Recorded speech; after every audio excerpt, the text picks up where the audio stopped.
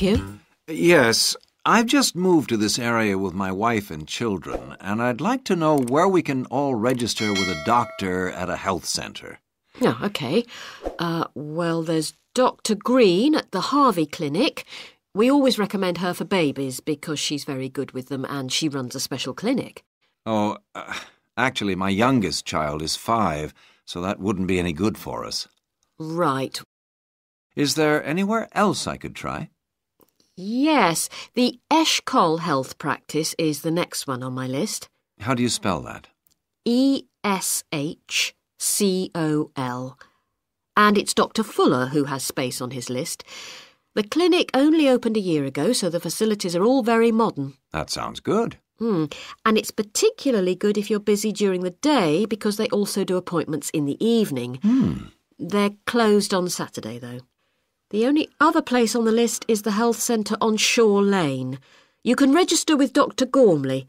That's Gormley.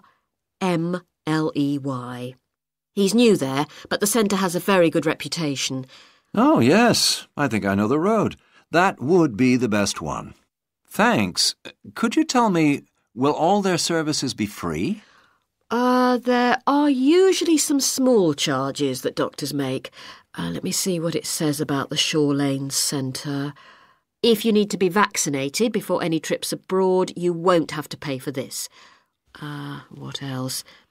The Sports Injury Treatment Service operates on a paying basis, as does the Nutritional Therapy Service. Some health centres do offer alternative therapies like homeopathy as part of their pay-to-use service.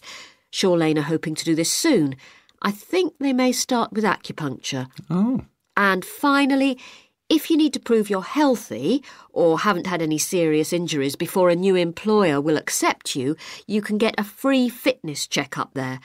But you'd most likely have to pay for insurance medicals, though. OK, thanks.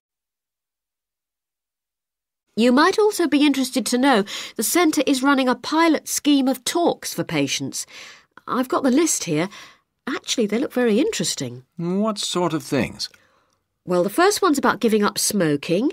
It's next week, the 25th of February at 7 p.m, and that's in room 4.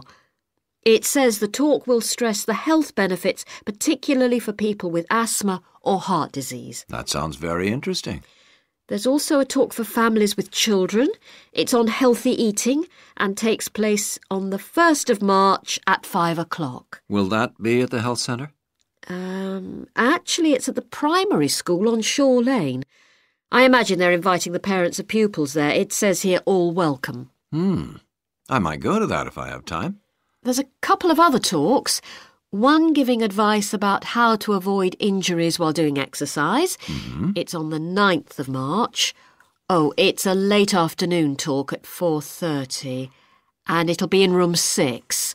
It also says the talk is suitable for all ages.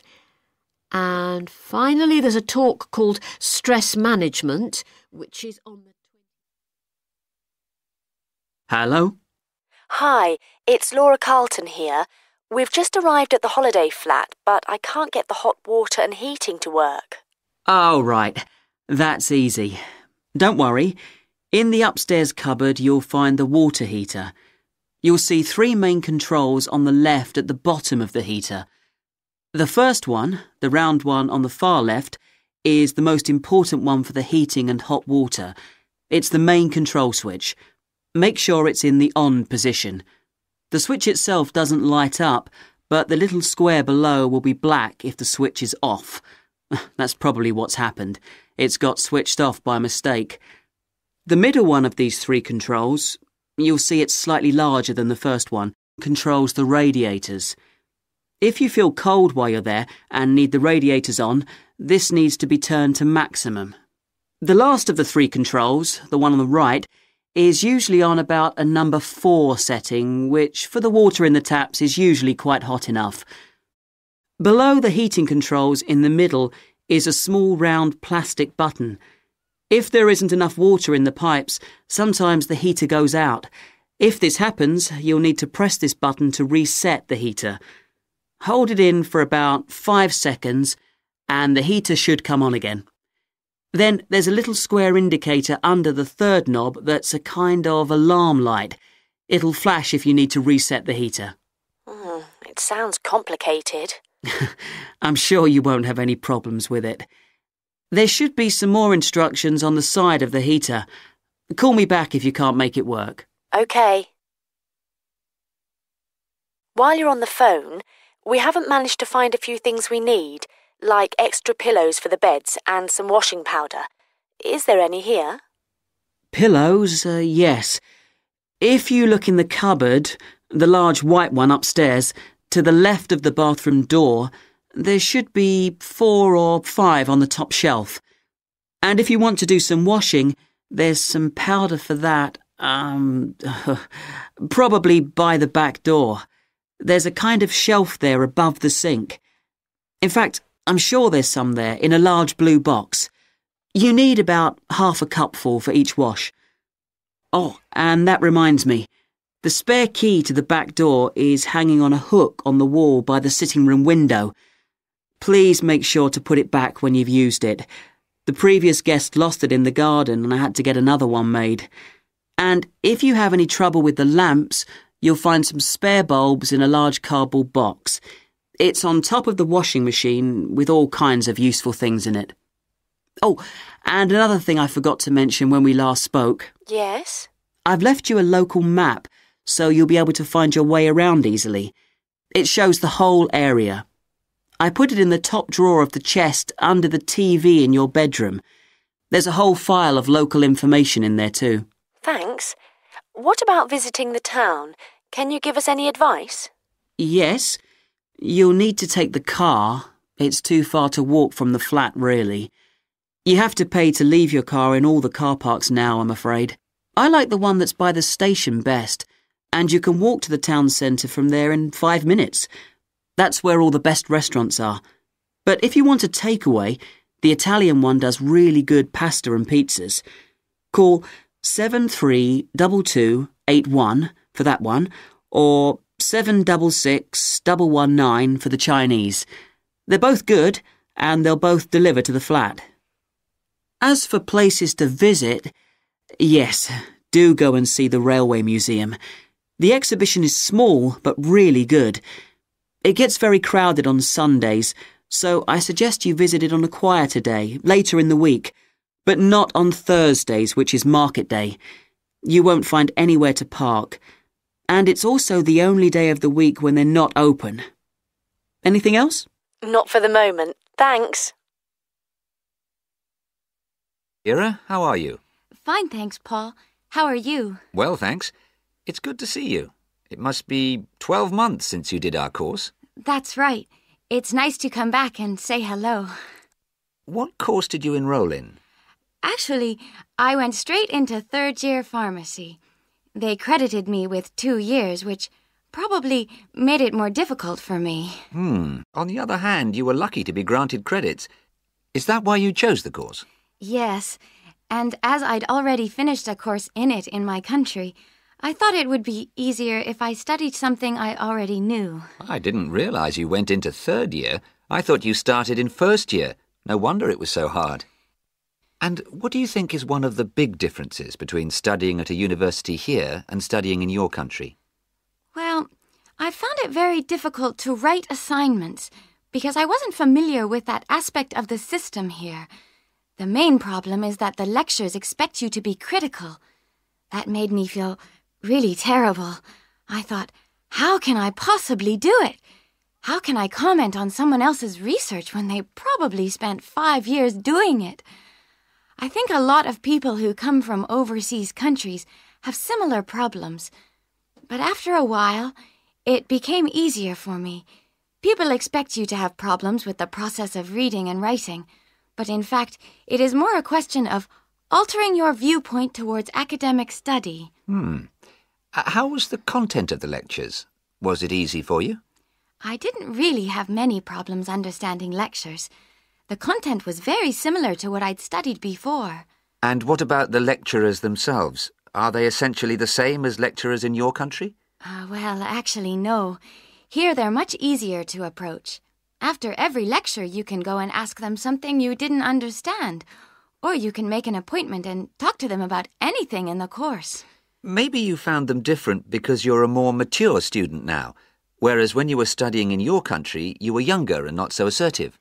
No, I don't think that's the difference.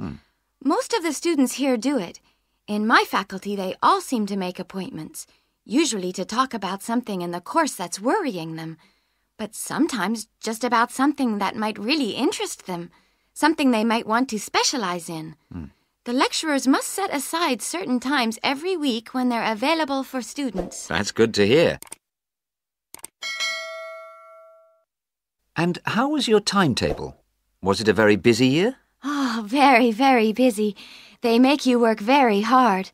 Apart from lectures, we had practical sessions in a lot of subjects. We did these in small groups. I had to go and work 4 hours every week in a community pharmacy. Actually, I enjoyed this very much, meeting new people all the time. Then in second semester, we had to get experience in hospital dispensaries. So every second day we went to one of the big hospitals and worked there. And on top of all that, we had our assignments, which took me a lot of time. Oh, I nearly forgot. Between first and second semesters, we had to work full-time for 2 weeks in a hospital. That does sound a very heavy year. So, are you pleased now that you did it? Do you feel some sense of achievement? Yeah, I do feel much more confident, which I suppose is the most important thing. And have you got any recommendations for people who are studying from overseas? Well, I suppose they need very good English. It would be much better if they spent more time learning English before they enter the university, because you can be in big trouble if you don't understand what people are saying and you haven't got time to translate. Anything else? Well, as I said before, the biggest problem for me was lack of familiarity with the education system here. It sounds as if it was a real challenge. Congratulations, Kira. Thanks, Paul. Good morning. Today I'd like to present the findings of our Year 2 project on wildlife found in gardens throughout our city. I'll start by saying something about the background to the project, then talk a little bit about our research techniques, and then indicate some of our interim findings. First of all, how did we choose our topic? Well, there are 4 of us in the group, and one day, while we were discussing a possible focus, 2 of the group mentioned that they had seen yet more sparrowhawks, one of Britain's most interesting birds of prey, in their own city centre gardens, and wondered why they were turning up in these gardens in great numbers. We were all very engaged by the idea of why wild animals would choose to inhabit a city garden. Why is it so popular with wildlife when the countryside itself is becoming less so? The first thing we did was to establish what proportion of the urban land is taken up by private gardens. We estimated that it was about 1/5, and this was endorsed by looking at large-scale usage maps in the town land survey office, 24% to be precise. Our own informal discussions with neighbors and friends led us to believe that many garden owners had interesting experiences to relate regarding wild animal sightings. So we decided to survey garden owners from different areas of the city. Just over 100 of them completed a survey once every 2 weeks for 12 months, ticking off species they had seen from a pro forma list, and adding the names of any rarer ones.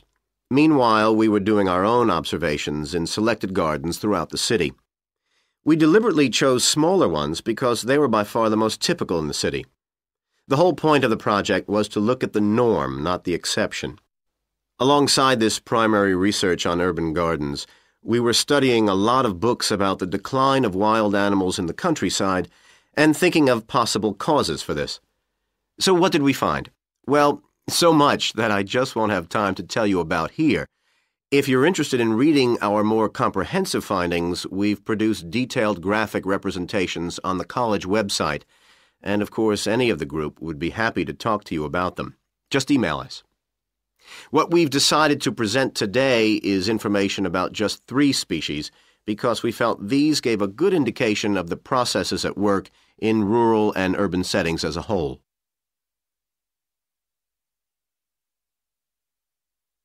The first species to generate a lot of interesting information was frogs, and there was a clear pattern here. They proliferate where there is suitable water. Garden ponds are on the increase. Rural ponds are disappearing, leading to massive migration to the towns.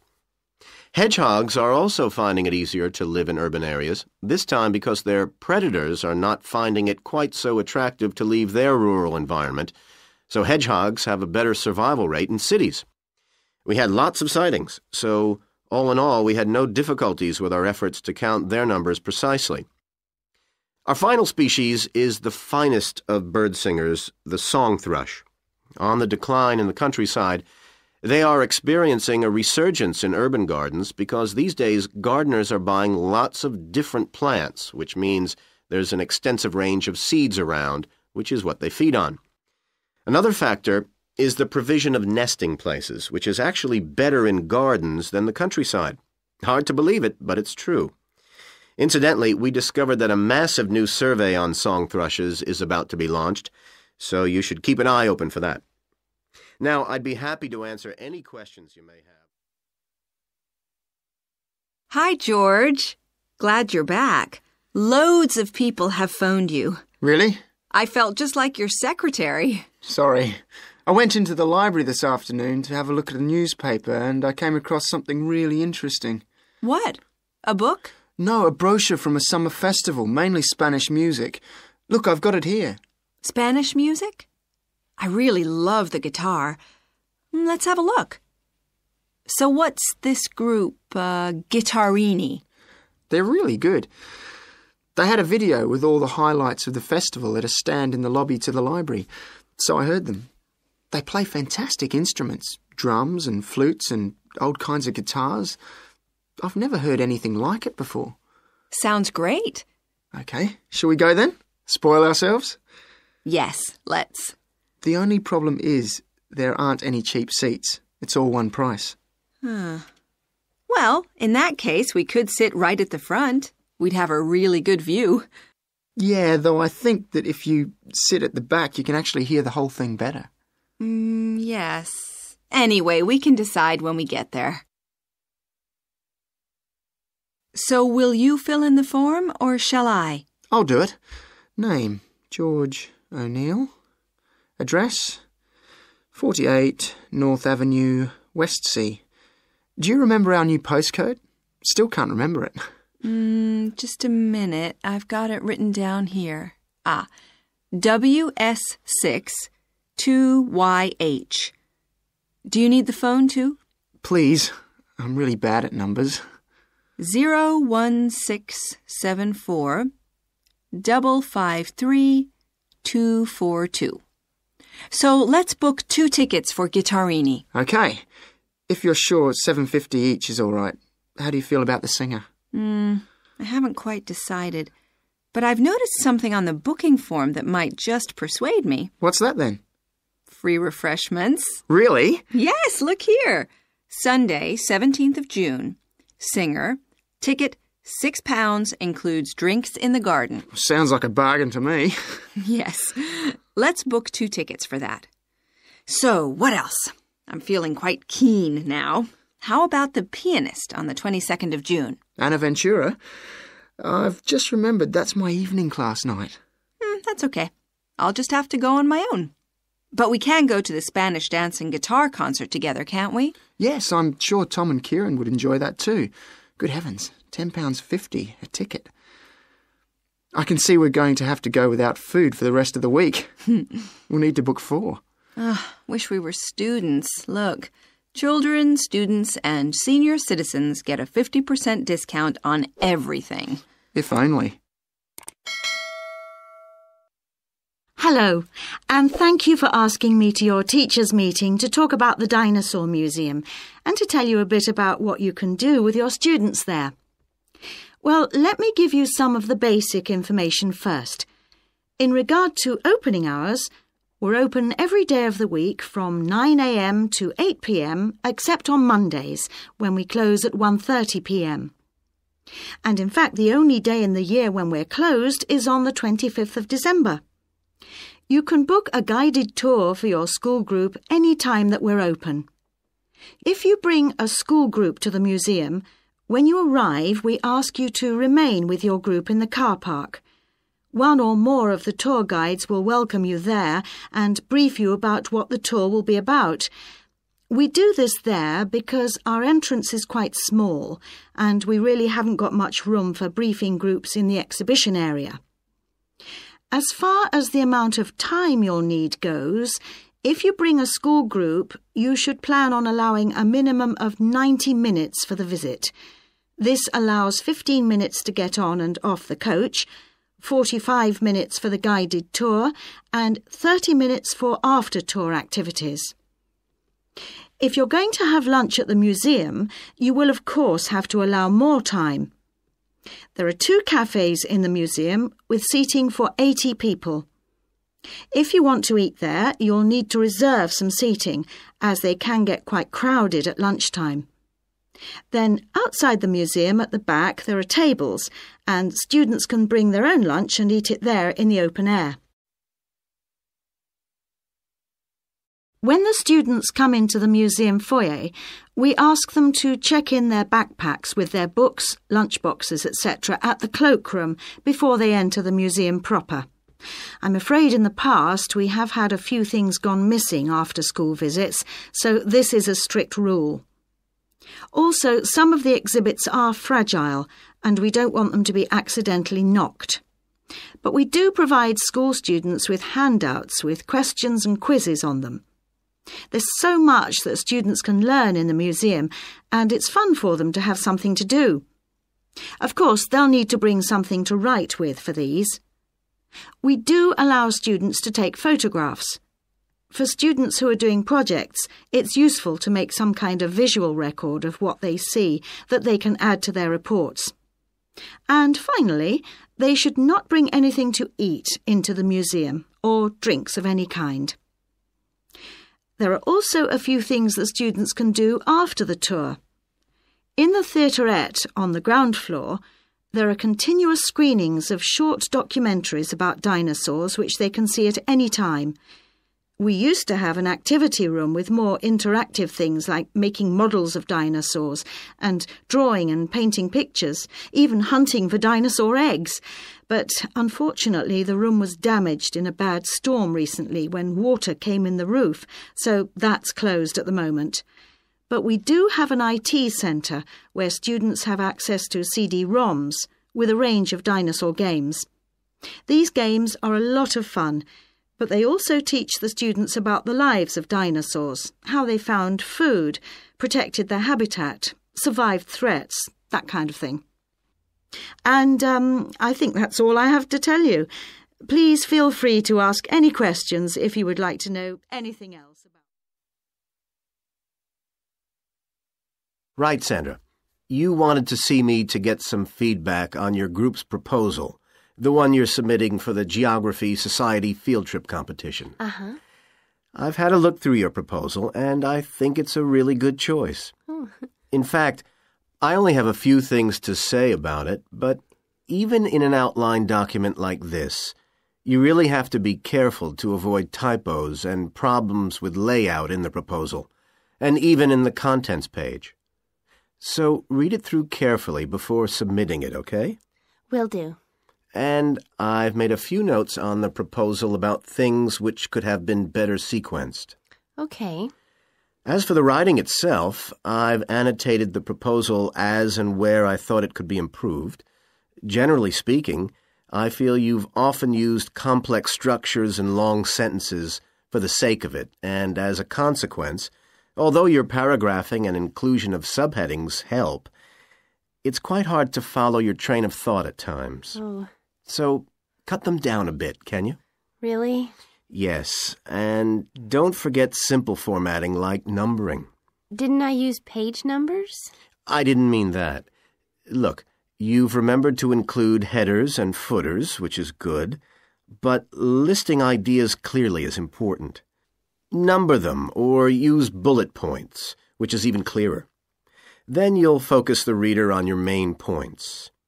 I thought your suggestion to go to the Navajo Tribal Park was a very good idea. No, I've always wanted to go there.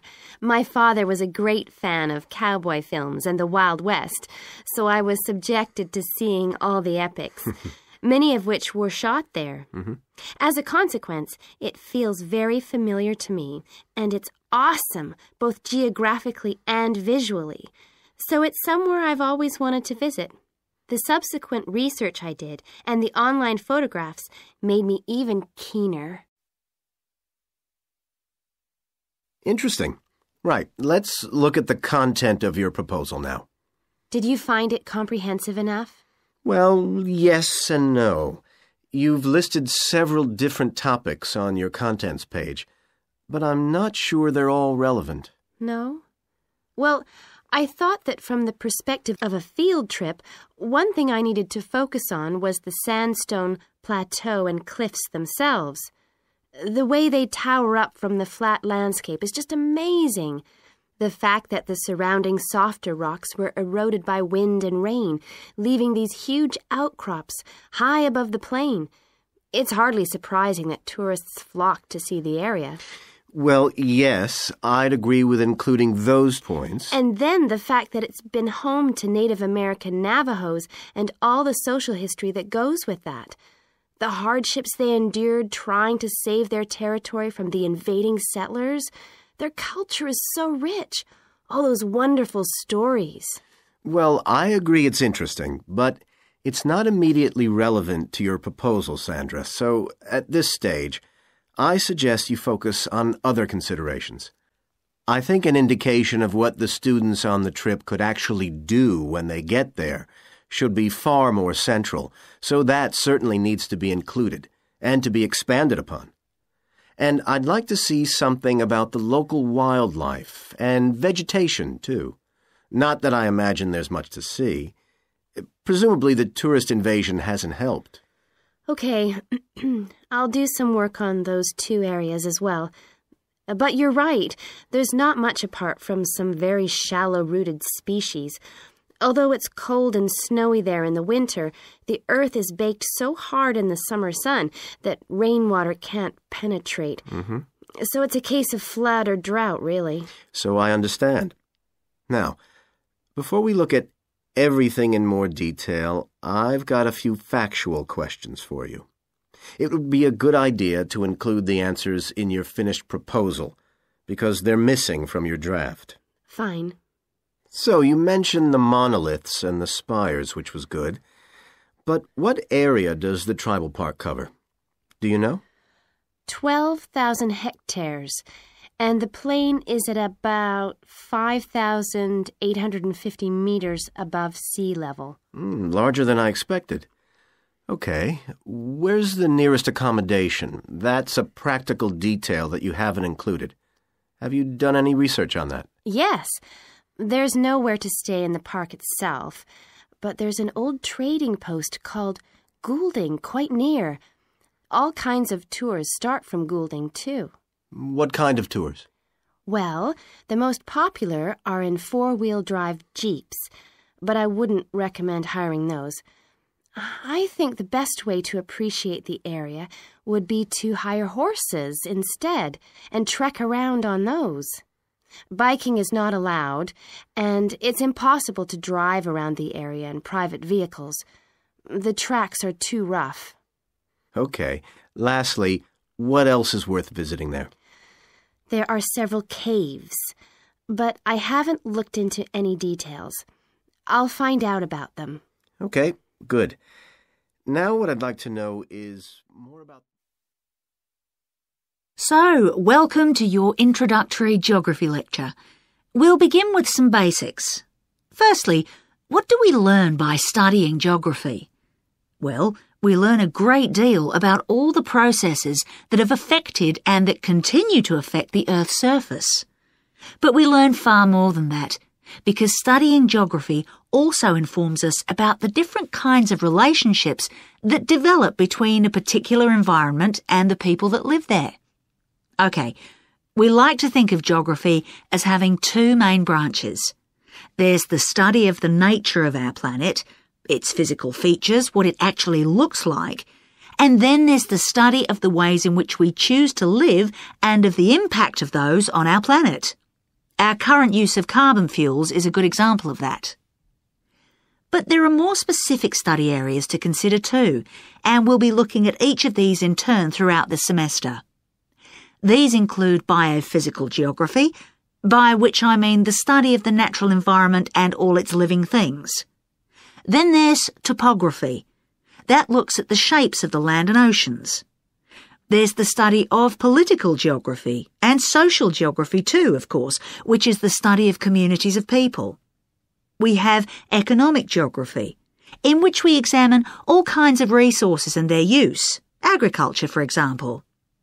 Next comes historical geography, the understanding of how people and their environments and the ways they interact have changed over a period of time. And urban geography, an aspect I'm particularly interested in, which takes as its focus the location of cities, the services that those cities provide, and migration of people to and from such cities. And lastly, we have cartography. That's the art and science of map making.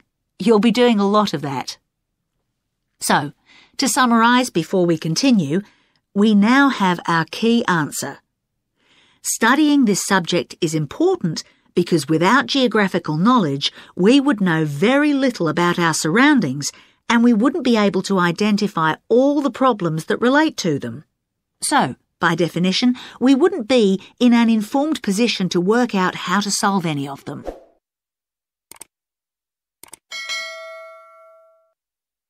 Okay, now for some practicalities. What do geographers actually do? Well, we collect data to begin with. You'll be doing a lot of that on your first field trip. How do we do this? There are several means. We might, for example, conduct a census, count a population in a given area perhaps. We also need images of the Earth's surface which we can produce by means of computer generation technology or with the help of satellite relays. We've come a very long way from the early exploration of the world by sailing ships when geographers only had pens and paper at their disposal. After we've gathered our information, we must analyse it. We need to look for patterns, most commonly those of causes and consequences. This kind of information helps us to predict and resolve problems that could affect the world we live in. But we don't keep all this information confidential. We then need to publish our findings so that other people can access it and be informed by it. And one way in which this information can be published is in the form of maps. You'll all have used one at some stage of your life already. Let's consider the benefits of maps from a geographer's perspective. Maps can be folded and put in a pocket and can provide a great store of reference when they're collected into an atlas. They can depict the physical features of the entire planet if necessary, or just a small part of it in much greater detail. But there is a drawback. You can't exactly replicate something that is three-dimensional, like our planet, on a flat piece of paper, because paper has only 2 dimensions. And that means there'll always be a certain degree of distortion on a map. It can't be avoided. We can also use aerial photographs, pictures taken by cameras at high altitude above the Earth. These are great for showing all kinds of geographical features that are not easy to see from the ground. You can easily illustrate areas of diseased trees or how much traffic is on the roads at a given time, or information about deep seabeds, for example. Then there are Landsats. These are satellites that circle the Earth and transmit visual information to computers at receiving stations. They circle the Earth several times a day and can provide a massive information. You'll all be familiar with the information they give us about the weather, for example. So, what we're going to do now is look at a short presentation in which you'll see all these tools. Good morning, Total Insurance. Judy speaking. How may I help you? I recently shipped my belongings from overseas back here to Australia, and I took out insurance with your company. Some items were damaged during the move, so I need to make a claim. What do I have to do? Okay, well, first I need to get a few details about this. Can you give me your name, please? Yes, it's Michael Alexander. Okay, and your address, please? My old address or my current one? Your current one. It's 24 Manly Street, Milperra, near Sydney. What was the suburb, sorry? Milperra. Milperra. Right. Now, who was the shipping agent, Mr. Alexander? You mean the company we used? Yes, the company who packed everything up at the point of origin. Oh, it was, First Class Movers. OK. Where were the goods shipped from? China, but the ship came via Singapore and was there for about a week. Don't worry, all of that information will be in the documentation. Now, the dates. Do you know when the ship arrived? It left on the 11th of October and got to Sydney on the 28th of November. OK. I need one more thing. There's a reference number. It should be in the top right-hand corner of the pink form they gave you. Let me have a look. I have so many papers. Yes, here it is. It's 601 ACK. Thanks. I need to take down a few details of the actual damage over the phone before you put in a full report. Can you tell me how many items were damaged and what the damage was? Yes, well, 4 things actually. I'll start with the big things. My TV, first of all. It's a large one, very expensive.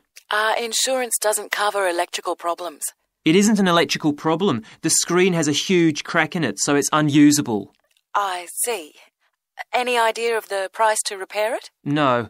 Well, I don't think it can be repaired. It will need a new one. OK, I'll make a note of that and we'll see what we can do. Now, what was the second item? The cabinet from the bathroom was damaged as well. It's a lovely cabinet. We use it to keep our towels in. And what is the extent of the damage? Well, the back and the sides seem OK, but the door has a huge hole in it. It can't be repaired. I'm really not very happy about it. And how much do you think it will cost to replace it? Well, when I bought it last year, I paid $125 for it.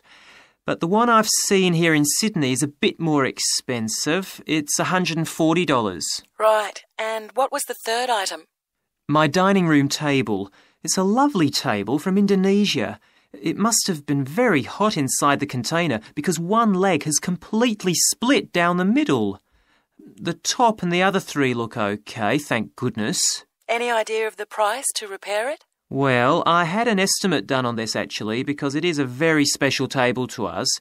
They quoted us $200, which is really pricey, so I hope the insurance will cover the total cost. I'm sure that will be fine. What was the last item, Mr. Alexander? Well, we have a lovely set of china plates and dishes, you know, with matching cups, saucers, the lot. They were all in the one box, which must have got dropped because some plates were broken. 6, actually. And can you tell me the replacement value of these? Well, it's hard to say because they were part of a set, but they can be up to $10 each, as it's such a good set. OK, so that would be around $60 altogether. Yes, that's right. And is that all of the items? Yes. So, what do I have to do now? Welcome to Greenvale Agricultural Park. As you know, we've only been open a week, so you're amongst our first visitors. We have lots of fascinating indoor and outdoor exhibits on our huge complex, spreading hundreds of hectares. Our remit is to give educational opportunities to the wider public, as well as to offer research sites for a wide variety of agriculturists and other scientists. Let's start by seeing what there is to do. As you can see here on our giant wall plan, we are now situated in the reception block here. As you walk out of the main door into the park, there's a path you can follow. If you follow this route, you'll immediately come into the rare breeds section, where we keep a wide variety of animals, which I shall be telling you a little more about later. Next to this, moving east, is the large grazing area for the rare breeds. Then further east, in the largest section of our park, is the forest area. South of the grazing area, and in fact just next to the reception block, is our experimental crop area. In the middle of the park, this circular area is our lake. These two small rectangular shapes here are the fish farms where we rear fish for sale. To the east of those is the marsh area, which attracts a great many migrant birds. In the southeastern corner, beyond the marsh, is our market garden area, growing vegetables and flowers. All these areas can be visited by the general public for almost all the year. Although, please take note of the large signs at the entrance to each area, which tell you when certain areas are being used for particular controlled experiments and are therefore temporarily out of bounds to the public. You can see for yourself what a huge area the park covers, and a key question is always, how can we move around? Well, you have a choice of means, all environmentally friendly. Cars are banned in the park. We have bicycles, which you can hire behind the reception block here. The healthy ones of you can go on foot. And finally, there's our electric tram, powered from solar cells. You find more information about this at the front entrance. A good place to start on your tour is the rare breed section. We keep goats, sheep and hens and other kinds of poultry. We're also thinking of bringing in cows and horses, but we do not as yet have facilities for these bigger animals. The animals are fed in public twice a day, and a short lecture given on their feeding habits and nutritional needs. These are very popular with the public, but of course we mustn't lose sight of the main purpose of having this section, not as such to preserve rare animals, but to maintain the diversity of breeds, to broaden the gene pool for agricultural development. Greenvale changes with the seasons, with different events happening at different times of the year. May will be perhaps our most spectacular month, with the arrival of the Canada geese, and when our fruit trees will be in full blossom.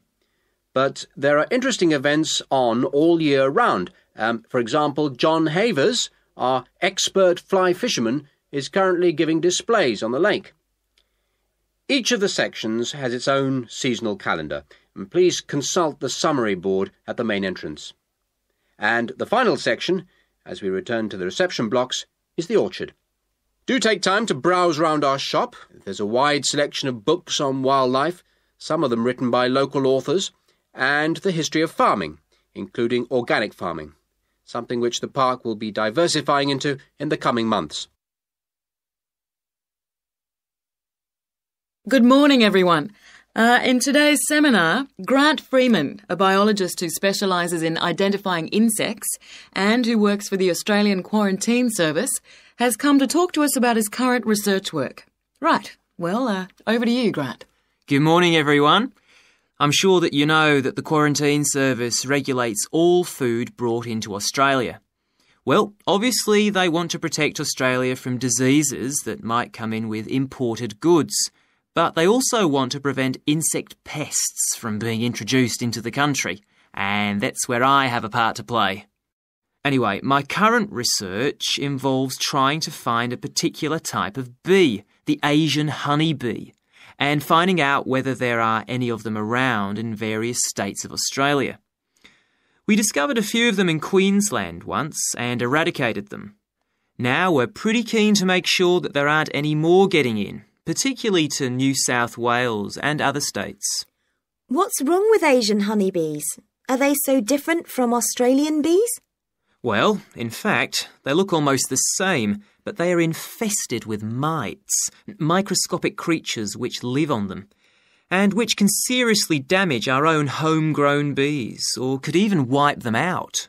Well, what would happen if Australian bees died out? Well, the honey from Australian bees is of excellent quality, much better than the stuff the Asian bees produce. In fact, Australia exports native queen bees to a large number of countries because of this. When the European honeybee was first discovered out in the bush, we found they made really unpleasant honey, and they were also too big to pollinate many of our native flowers here in Australia. That must have had a devastating effect on the natural flora. Did you lose any species? No, we managed to get them under control before that happened. But if Asian bees got in, there could be other consequences. We could lose a lot of money because you might not be aware, but it's estimated that native bees' pollination of flower and vegetable crops is worth $1.2 billion a year. So in a way, they're the farmer's friend. Oh, and another thing is, if you're stung by an Asian honeybee, it can produce an allergic reaction in some people, so they're much more dangerous than native bees. How will you know if Asian bees have entered Australia? We're looking at the diet of the bird called the rainbow bee-eater. The bee-eater doesn't care what it eats, as long as they're insects. But the interesting thing about this bird is that we are able to analyse exactly what it eats, and that's really helpful if we're looking for introduced insects. How come? Because insects have their skeletons outside their bodies, so the bee-eaters digest the meat from the inside. Then they bring up all the indigestible bits of skeleton, and of course the wings, in a pellet, a small ball of waste material which they cough up. That sounds a bit unpleasant. So how do you go about it? In the field, we track down the bee-eaters and find their favourite feeding spots, the places where the birds usually feed. It's here that we can find the pellets.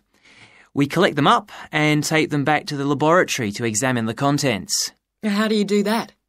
The pellets are really hard, especially if they've been out in the sun for a few days. So, first of all, we treat them by adding water to moisten them and make them softer. Then we pull them apart under the microscope. Everything's all scrunched up, but we're looking for wings, so we just pull them all out and straighten them. Then we identify them to see if we can find any Asian bee wings. And how many have you found? So far, our research shows that Asian bees have not entered Australia in any number. It's a good result and much more reliable than trying to find live ones as evidence of introduced insects. Well, that's fascinating. Thank you, Grant, for those insights. I hope that you might inspire some of our students here to conduct some similar experiments. I've been doing some research into what people in Britain think of doctors, the ones who work in general practice, the first call for medical care, and comparing this with the situation in a couple of other countries. I want to talk about the rationale behind what I decided to do. Now, I had to set up my program of research in 3 different countries, so I approached postgraduates in my field in overseas departments, contacting them by email to organize things for me at their end. I thought I would have trouble recruiting help, but in fact, everyone was very willing, and sometimes their tutors got involved too. I had to give my helpers clear instructions about what kind of sample population I wanted them to use.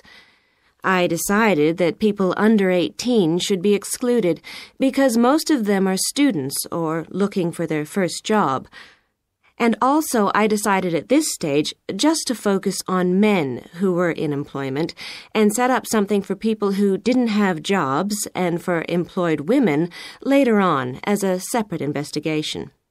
I specifically wanted to do a questionnaire and interviews with a focus group. With the questionnaire, rather than limiting it to one specific point, I wanted to include as much variety as possible.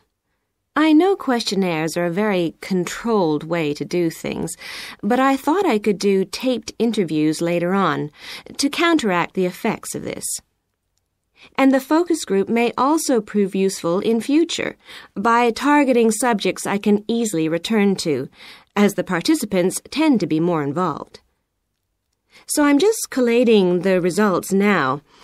At the moment, it looks as if in the UK, despite the fact that newspapers continually report that people are unhappy with medical care, in fact, it is mainly the 3rd level of care, which takes place in hospitals, that they are worried about.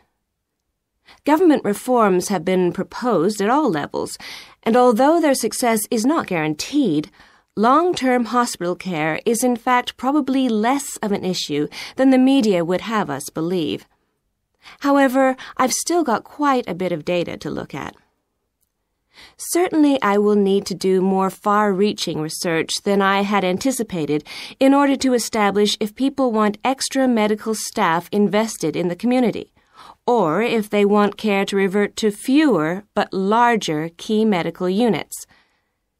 The solution may well be something that can be easily implemented by those responsible in local government, with central government support, of course.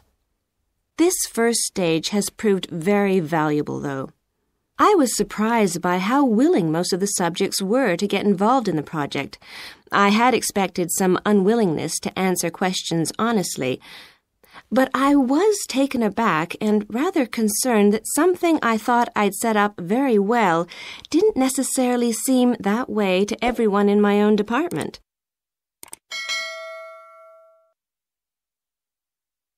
I thought you might also be interested in some of the problems I encountered in collecting my data. There were odd cases that threw me. One of the subjects who I had approached while he was out shopping in town decided to pull out when it came to the second round. It was a shame, as it was someone who I would like to have interviewed more closely. And one of the first-year students I interviewed wanted reassurance that no names would be traceable from the answers. I was so surprised, because they think nothing of telling you about themselves and their opinions in seminar groups. Then one of the people that I worked with got a bit funny. The questions were quite personal, and one minute he said he'd do it, then the next day he wouldn't. And in the end, he did do it. It's hard not to get angry in that situation, but I tried to keep focused on the overall picture in order to stay calm. The most bizarre case was a telephone interview I did with a teacher at a university in France. He answered all my questions in great detail, but then when I asked how much access he had to dangerous substances, he wouldn't tell me exactly what his work involved. It was a real eye-opener.